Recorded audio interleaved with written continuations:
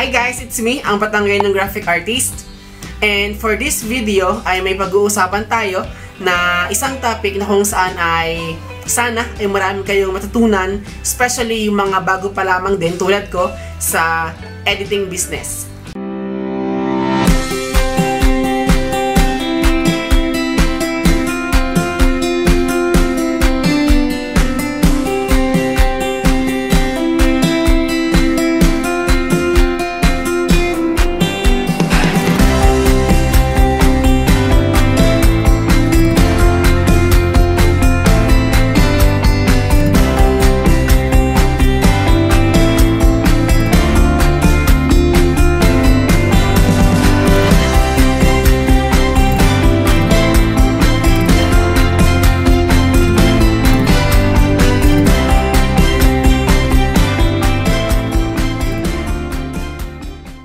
So yun, marami nagtatanong sa akin kung paano ba ako nagbibigay ng price or kung magkano ba ang pagpapa-edit ng logo. Especially yung mga graphic artists and graphic designers sa tulad ko, and they are starting their business sa pag-edit. So they are asking me kung magkano ba daw ito, magkano ba daw yun, paano ba daw mag-price. So for this video ay tatalakayin ko po kung paano ba ako nagbibigay ng price. Uulitin ko, hindi ko sinasabi na ito ay gawin nyo din or this is very applicable sa inyo. Hindi po. Ito po ay para sa akin lamang din naman. Ito yung ginagawa ko. So without further ado, let's start. So nagsimula po ako dati, kumbagay last year or noong mga nakaraang taon, sa mababang presyo pa lamang. Pero what I want to share is that nung una po kasi, hindi pagkita ang goal ko. So ang goal ko nung una ay ang makagawa ng portfolio. So again, when we say portfolio, doon makikita lahat ng past projects mo, lahat ng nagawa mo, o lahat ng outputs mo na kung saan doon mo binuhos lang yung skills. Yan. So, share ko lamang po na, syempre, una sa lahat, portfolio ang hihingin or ang ipapakita mo sa client para malaman nila kung ano ba yung capability mo. So, nung una po, ang akin pong ginawa lamang ay mag-ipon lamang ng portfolio. Pero, at the same time, hindi ko naman siya binibigay ng libre dun sa mga client ko dati. Pero ang ginagawa ko po ay sa mababang halaga lamang. Kasi nga po ulit, hindi po pera muna noon ang aking priority. Ang priority ko po dati ay ang makaipon ng mga panglaman o panglagay sa aking portfolio, sa aking online portfolio. Ang tanong ay, bakit ba mahalaga ang portfolio? Para sa akin po, napakahalaga ng may portfolio ikaw na may papakita. Kasi tulad po sa atin na ang ating nire-render ay ang ating skills sa pag-edit, ang ating skills sa pag-edit. So, paano ba sa matetest o paano ba malalaman na ang isang taong ito ay maalam palang mag-edit or may potential pala siya sa editing? Diyan po papasok nga yung portfolio natin. So, una, kailangan may maganda kang portfolio or may portfolio ka na may papakita sa ating client. Again, hindi basta-basta dapat ang laman ng portfolio ninyo. Kailangan maging maingat kayo or maging masuri kayo sa mga ilalaman ninyo or isasama ninyo sa inyong portfolio. Kasi nga, doon kayo makikilala or doon malalaman kung ano ba ang kakayanan mo sa pag-edit. So, ang ginawa ko po dati, so, nag-edit na ako na nag-edit hanggang sa pinapakita ko doon sa aking mga ina-edit kung ano ang kaya kong gawin dito, kung ano kaya kong i-edit. So, kapag may nagtanong sa akin kung kaya ko ba itong mga gusto nilang ipagawa, ipapakita ko lang ang portfolio ko and then doon nila malalaman kung kaya ko ba talaga. Una kasi, kailangan ang portfolio mo kumbaga ay medyo palaban din. Kumbaga ay, dito sa ating industry, napakadami ng kaya mag-edit. Kaya lamang, kumbaga ay, ano bang magiging edge mo dun sa ibang editors, dun sa ibang designers? Siguro, dun sa skill mo, dun sa kakayanan mo, ano ba yung mas mo dun sa kanila? Saan ka ba mas dun sa kanila? Yun, napakahalaga ng portfolio nga. Yan, so, balik tayo dun sa tanong na, magkano nga ba ang pagpapa-edit? Actually po, para sa akin, wala siyang specific amount. Nakadepende yan sa kung gaano ka nakatagal nag-edit, sa kung ano ang kaya mong i-render sa iyong client, at saka dun sa experience mo as designer or editor. Ako pa yung minababasa na dapat daw, as editor, as designers, magsimula tayo sa 500 pesos. Kumbaga daw ay, hindi dapat daw bababa sa 500 pesos yung every project mo. Parang yun ang pinaka-minimum. Kumbaga po, sa parteng yun, ako po ay nasa gray area. Kumbaga ay, hindi ako against doon, At ako naman ay hindi rin ako somewhat pro doon kasi ito po ang explanation ko. For example po, ako po ay baguhan lamang na designer or baguhan lamang na artist. And then, ang kaya ko lamang ay ito lang. Kung baga po ay, ito lang ang kaya ko, alam ko sa sarili ko na hindi yun ang best ko, para po sa akin, hindi ko siya pwedeng ibigay sa client ng 500 na agad. Kasi ako yung nagsisimula pa lamang. Kung baga po ay, depende po yan sa quality din eh. Depende yan sa quality na kung anong kaya mong ibigay sa client mo. Hindi porket nag-edit ka, pinaghirapan mo, 500 pesos na agad yun. Kasi, maaari pinaghirapan mo ito, pero yung output naman, hindi ganun kaganda, or hindi ganun kaya-aya. Kumbaga, hindi natin na-meet ang needs or ang wants ng ating client. Kaya parang for me, yung minimum na 500, depende yun. Depende kung sino ang gagawa. Depende kung sino ang mag-e-edit. At kung para kanino din. Siyempre po, kumbaga sa panahon ngayon, tulad ng madami nag-i-start ng business. So, kailangan nila ng logos, kailangan nila ng posters. Kumbaga ay, since sila ay starting na kanilang business, sila ay kumbaga ay micro-business pa lamang. Kumbaga, pakikiramdaman din natin sila. Para sa akin, huwag natin agad silang bibigyan ng napakataas na starting price sa kanilang pinapa-edit. Kasi, tulad natin, sila ay nag-i-start pa lamang din. Kumbaga ay nagtatayo pa lamang sila ng kanilang business. So, sana naman, ay magkaroon naman tayo ng puso para sa kanila na wag naman agad-agad na mahal ang ating singilin sa kanila. Gaano man tayo kagaling or gaano man tayo ka-skilled sa paggagawa. Kumbaga ay sana naman ay tayo ay may puso nga na since sila ay micro-business, starting pa lamang sila, ay bigyan naman natin sila ng kumbaga ay kagaanan. At the same time, makakatulong tayo sa kanila at isa pa, yung ating ginawa, may dadagdag din naman natin sa ating portfolio. Kumbaga ay nagbe-benefit din kayong pareho. So, yun yung ginawa ko dati eh. Ang gusto ko ay makatulong sa iba at the same time, habang natulong ako, yung ginagawa ko para sa kanila ay naiipon ko para sa portfolio ko. Kaya naman po ngayon, kung ako po inunghingan ng portfolio, may maipakita na ako na kung ano ba yung kaya kong gawin, ano ba yung kaya kong i-edit.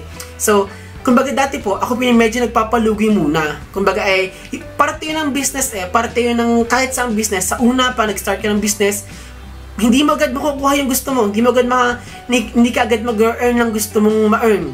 Kumbaga, kailangan mo munang magtanim ika nga. Kailangan mo munang magpalugi. In a way na, sa banda-banda diyan, ikaw naman ang mag-earn. Aanihin mo naman yung mga good deeds na ginawa mo dati. Tulad po ngayon, ako nga po ay mura lang sumingil ako dati. Hanggang ngayon naman, mura pa din ako sumingil. Pero yung almost na parang, yung dati medyo tulong na lang sa kanila, sa kanilang business. Pero yun nga pang iniisip ko na parang, okay lang, magagamit ko naman yung projects na yun, magagamit ko naman yung output ko sa mga susunod pa, sa portfolio ko nga. So, depende rin nga po yun sa iyong experience. For example, nung isang buwan ka lang nagsimula mag-Photoshop, and then may nagpapa-edit sa iyo ng logo. For me, kasi yung editing po kasi hindi yan pag gusto mong matuto, pag gusto mong pagkaralan ng Photoshop, agad-agad, within a week, matututunan mo yan. Ako po yung naniniwala na experience din talaga. And why am I saying this? Yun nga po, for example, baguhan pa lamang tayo sa pag-edit, and then may nagpapagawa sa atin ng logo, ng posters, and then sisingalan natin agad sila ng mahal, for example, 500 pataas. For me, parang hindi po yun tama. Kumbaga dapat ay, yun nga, kakapain din natin yung nagpapagawa sa atin, at the same time, yung kakayanan din natin. Kasi nga, hindi natin pwedeng ibigay agad-agad yun or magpresyo ng gano'n agad kataas na alam naman natin sa ating sarili na ganito lang ang ating kaya. So yun nga po, depende sa quality na kaya nating gawin para sa ating client. At isa pa po, walang GA o graphic artist or graphic designer magsasabi ng exact price nila. Kumbaga ay, for example, may mag-chat sa'yo, magkano po ang pa-edit sa inyo?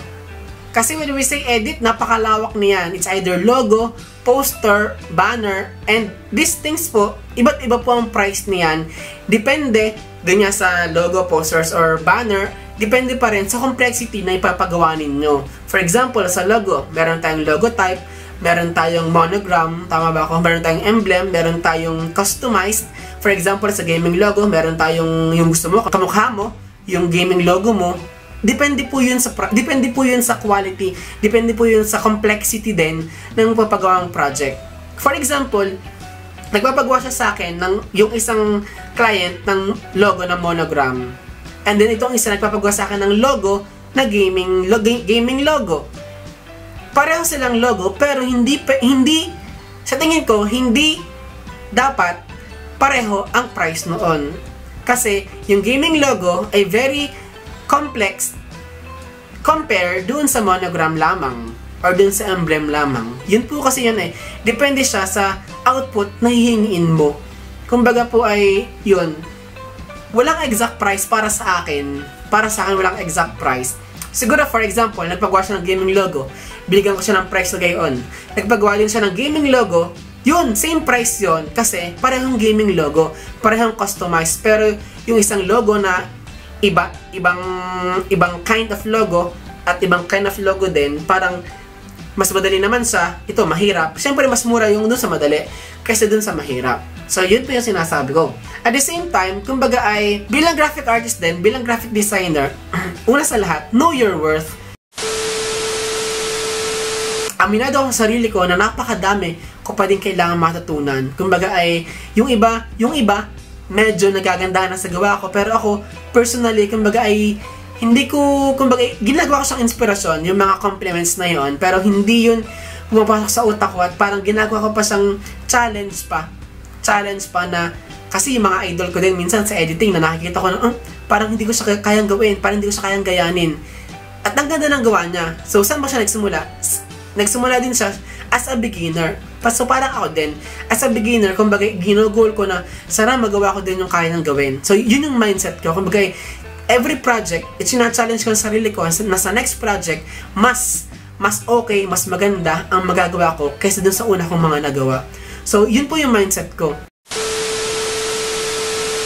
Balik naman tayo dun sa pricing nga. So, sabi ko nga kanina, walang graphic artist or graphic designer na magsasabi ng exact amount kung magkano ka na ginagawa. Kasi, ang nangyayari kasi, may mga tao na nagtatanong sa akin, sa aking page, sa ating page ng magkano bang pa-edit ng logo? Kasi siya, nag-e-edit din siya. Yun nagtatanong sa akin. So, parang kumukuha siya ng idea sa akin. Pag ako nagbigay ng price sa iyo, price ko yun na ako ang gagawa. Na style ko yun na parang on my own pace. Pero yung price ko, kung gagayanin mo, first of all, walang problema sa akin. Ang naiisip ko lamang ay, kung mas maganda ang gawa mo kaysa sa akin, baka hindi mo deserve yung price ko na mababa. Something like that. Or kung mas beginner ka, for example, kaysa sa akin, baka hindi din applicable na sobrang mahal agad ng ibigay mong price.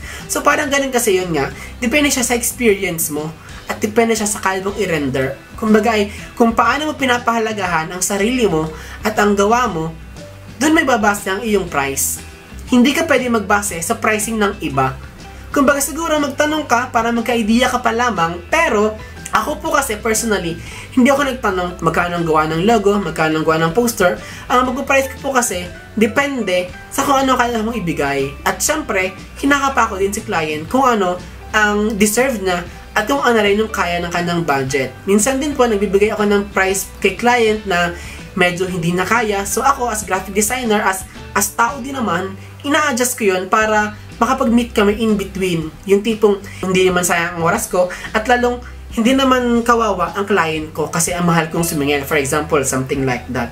Pakiramdaman lamang din tayo mga Pinoy, tayo naman ay madaling makiramdam sa ating mga kapwa Pilipino din at sa ating mga kapwa tao. Pag alam natin na hindi kaya yung price na binigay mo, pwede naman tayo bumaba, pwede tayo magbaba. For example, especially sa ating mga freelancers. Ibang usapan pagka kayo nasa isang company talagang ang pricing nyo ay fixed na doon. So, wala tayong magagawa kundi sundin yun. Pero as freelancers, yun po ang aking mai-suggest sa inyo na pahalagahan nyo ang gawa nyo, pahalagahan nyo ang sarili nyo, pahalagahan nyo kung anong kaya nyo gawin, and then from there, doon kayo magbabase or that will be the basis kung magkano ang singil ninyo. Pero dati nga po, ulit ako, na mura lang talaga ang singil ko dati. Hanggang ngayon naman, mura lang din naman, abot kaya. Or shall I say na worth it. A goal ko din na yung ibabayad sa akin ng client ko, I make sure na worth it siya, na hindi masasabi ng client na, ay, kamahal-mahal naman, kaysa ganito, kaysa ganyan, nang gawa mo, hindi naman mahal nga. Kapangat-pangat naman ang gawa mo or hindi ka na-satisfy. So, something like that. So, ako as graphic designer, I make sure na masasatisfy ko ang aking mga client sa kanilang mga gustong ipagawa sa akin. So yun nga, sabi nga ng ilan, mag-start daw sa 500. Sabi ko naman, depende nga talaga yan sa kaya mong gawin, or sa experience mo, or sa capability mo, or skill mo na kayang ipakita sa iyong mga client. It's up to you. Walang masama sa 500. Siguro nasabi lang yun ng ibang graphic designers kasi nagbibigay ng napakababa. For example, 20 pesos per logo ang offer sa online. Kumbaga, as graphic designer, parang malaking insulto yun. Or parang nakakadismaya naman na may mga taong gano'n na they coin themselves as graphic designer and then nag-edit sila using phones and then ang bigay lang nila sa logo, sa business logo ay 20 pesos. Kumbaga ay parang kawawa naman yung mga matagal na sa industry ng editing na that they are striving hard para makakaharap ng client, na para makapagbigay ng worthy na output, tapos may mababasa ka na logo for 20 pesos. Parang medyo foul naman ata yun. So kaya siguro naisipan ng iba na magbigay ng minimum na payment, which is 500, pero I think na yun ay, kumbaga ay depende sa level mo, depende sa skill mo. So yun. So for example, ikaw ay nasa intermediate na o nasa professional na talaga, siguro yung 500 na minimum ay walang problema doon. Pero tayo, kung tayo ay mga beginner pa lamang din or tayo ay nasa exploratory level, kung tayo ay nasa exploratory level pa lamang, yung 500 siguro will be too much para dun sa client natin yun. So, ang suggestion ko din sa inyo ay mag-ipon muna kayo na mag-ipon ng mga projects para sa inyong portfolio. Kumbaga ay as graphic designers, as graphic artists, ay kailangan natin na patibayin natin yung ating portfolio. Kasi kung mag-i-stay kayo sa industry na ito, portfolio ang labanan sa una. Portfolio talaga ang labanan. Doon ka makikilala, doon mo kailangan magpakilala para pagkatiwalaan ka din ng iyong mga clients at para balik-balikan ka din na tatatak ikaw sa kanilang isip na ay ito maganda gumawa to, ito malinis tong gumawa or pulidong gumawa. At the same time ay professional siyang kausap, siya ay mabait na kausap, something like that. Yun, at isa pa, syempre naman, above all, kung maganda ang portfolio mo at bulok naman ang iyong customer service at customer relation, ay medyo eng tayo sa party na yun. Kailangan din, syempre, kung gaano ka ayos ang gawa mo, ganoon ka din kaayos as a person, as a graphic designer. Kung bagay pag nagbigay ka ng deadline, make sure na ma-meet mo yun. Simpleng tip pero malaki din ang kanyang maitutulong sa inyo. And another suggestion ko sa inyo, as tayo mga nagsisimula pa lamang sa industry na ito, napakalaking bagay na gumawa kayo ng inyong sariling page wherein doon nyo rin i-share or i-post ang inyong mga past projects na mga nagawa nyo na. Kasi yun ay one way kung paano kayo makikilala ng mga friends ninyo, ng mga Facebook friends ninyo, at doon nila makikita kung ano yung mga kaya mong gawin. At the same time, kasi ngayon, basta online, ang daling kumalat nan. Kumbaga, gamitin natin yung kaaluwanan sa pagkalat ng mga balita, pagkalat ng mga pictures online. Gamitin natin yon sa pagpapalaganap at pag-spread ng ating mga projects online para mas madaming, para yung mileage na maaabot ng ating mga projects ay mas malawak. At siyempre, pag mas malawak ang naabot niya, mas malaki ang chance na magkaroon ka ng maraming clients. Yan. So ako, bukod sa portfolio ko, ay meron din nga tayong page na ang Batangay ng Graphic Artist. Please like and follow my page. Yan, na malaking tulong din sa akin na kung saan doon ako kumita at nakita ng mga clients na nagpapagawa sa akin. So, doon nila ako pinipn and then ito kami nagko-communicate sa kung anong projects ang gusto nila ipagawa sa akin. Napakalaking tulong ng may sarili kang Facebook page. Yan. Kumbaga, bukod dun sa personal account mo, kumbaga, dun sa professional side naman, dun sa page mo, dun lahat papasok yung mga conversation ninyo. Which is a very big factor din para nga, sabi ko nga, para makahanap tayo ng madaming clients at para marami at malayo ang maabot ng ating mga ginagawa. By the way, let me take this opportunity sa lahat po na nag-like at nag-follow ng ating page ng Ang Batangay ng Graphic Artist. Maraming salamat po sa pag-follow at sa pag-like ng ating page, especially sa laging managla-like ng aking mga post. Maraming salamat po. Ang isa pong like at share ninyo ay napakalaking tulong para po sa aming mga graphic artist na may mga sariling page. Ang isang like, ang isang share sa kung anumang post po ay napakalaking tulong na talaga. Thank you po sa inyong lahat. Maraming salamat sa pagsuporta. At tunay po na kayo ay inspirasyon ko din sa aking mga ginagawa. Dun sa mga compliments ninyo na nakakatabahan ng puso. Maraming salamat po sa inyong lahat. Thank you po. Napakasaya lang po talaga na nag-enjoy ka sa ginagawa mo. At the same time, may mga natutuwa sa iyo. So, hindi din naman nga mawawala yung mga tao na lagi nakataas ang kilay sa iyo, ganyan, na ewan ko kung anong meron. At the same time, parte naman yun, kumbaga ay hindi naman nga balance kung walang may ayaw sa iyo. Hindi man pwedeng puro gusto ka lang. Siyempre may mga tao din naman ayaw sa iyo. But at the same time, ang sabi ko nga po ay don't let them bring you down. Yan. At tuloy lang sa pangarap. Kung may navivision kang pangarap, ituloy mo lang yun. Kumbaga ay parte yung mga bashers, parte yung mga ayaw sa iyo, yung mga taong ayaw sa iyo, parte yun. We cannot please everybody. Tuloy lang. Sabi ko nga, hanggat may isang naniniwala, tumuloy ka lang. Hanggat may isang naniniwala, tuloy lang. So yun ang isa sa mga motto ko, tuloy lang hanggat may isang naniniwala. Yan. At syempre, unang maniniwala sa iyo dapat ang sarili mo. Yan. Kailangan paniwalaan mo ang sarili mo na kaya mo to, kaya mo tapusin to. Do darating naman nga din yung time na sabi mo sa sarili mo na kaya ko ba to? Or mawawala ka sa humiso, mawawala ka sa flow na ginagawa mo everyday. So, tuloy lang. Always tuloy lang kasi wala naman nakakaabot sa dulo nang tumigil sa simula. Yan. So yun, for the meantime na lang po muna, medyo lumisa tayo dun sa tanong na magkano ba ang pricing. So yun, sana po ay nagkaroon kayo ng idea sa mga sinabi kong ito. Disclaimer lang po ulit na ito po ay hindi sinasabing tama, ito po ay ang ginagawa ko lamang. Ito po ay yung sa tingin ko ay nakatulong sa akin na maaaring makatulong sa inyo, maaaring hindi. It's up to you din po. And then kung may mali po ako nasabi, I am very willing na magpatama po sa inyo, na i-correct niyo po ako. Yan. Ako po ay nag-start pa lamang din at willing pa rin matuto sa aking mga pagkakamali. Kung ako po may nasabing mali, kung ako po may nasabing hindi tama, mali nga yan, hindi nga tama. Hindi ako po yung tama. Pwede po kayo mag-comment sa comment section down below. So kung kayo may mga tanong pa or kung may gusto kayong i-tackle natin, and huwag niyo po kakalimutan na again, i-like at i-follow ang page ko sa Facebook, which is ang Batangganyong Graphic Artist, and please subscribe to my YouTube channel, youtube.com/Vinson-Roi.Chavez. Subscribe to my channel po and like this video. Pwede nyo rin po siyang i-share at pwede nyo pong i-turn on ang notification bell para updated kayo sa mga susunod kong video. Maraming salamat po ulit. At muli, ako po ang inyong nakasama, ang Batangganyong Graphic Artist. Bye-bye!